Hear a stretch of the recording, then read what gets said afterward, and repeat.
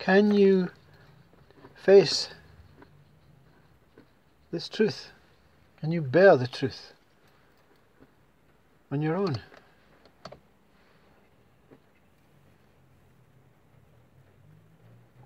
Can you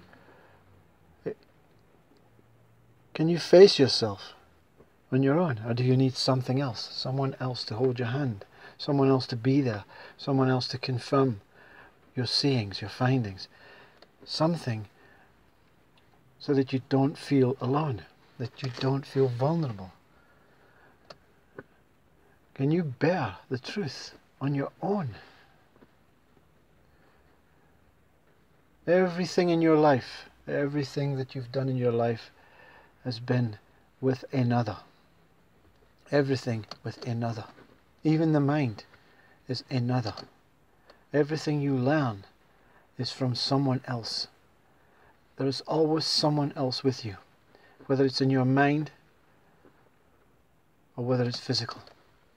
You're always dependent on what other people say. You only value what other people say. So how can you go and face your truth? How can you go alone and face your truth when there was no one there to give you the help, the understanding, the knowledge that you're used to? You are used to everything being done for you. Every rule and regulation is done by another. Every encouraging moment in your life by another. And you can say, you can argue, you can say, yeah, well, what's the point of being on your own?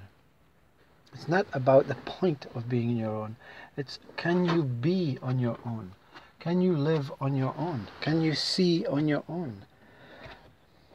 Instead of seeing with the eyes of others. Anyone in a suit, anyone with a certificate, a doctorship, you value what they're saying, and you have to honor what they're saying. You have to respect what they're saying. So you save their information. You copy and save what they're saying, and you put it into your mind, into your store consciousness. And every time someone says, here's a test paper, go in your room on your own and do this test.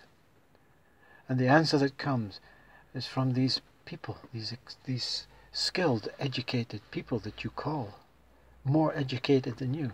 So they are answering the questions for you. The information you receive from these people is answering the questions. Every time you speak is information. Every time ego speaks, it is words that have came from another. These words that are speaking now were designed by another. They were explained how they would be spoken, what they meant by another. And if you don't know what they mean, you go to the dictionary. You don't go inside and say, I wonder what I mean. How can I do this without words? How can I be here without being reliant on others? So how can you go and face your biggest fear? It's not the fear that scares you. It's not having someone to back you up. It's not having support, confirmation. You've never done anything on your own. You've never done anything on your own.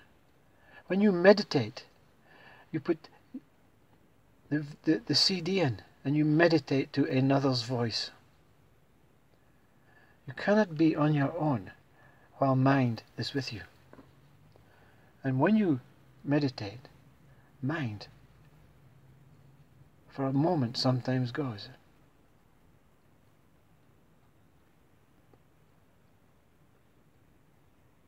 You see?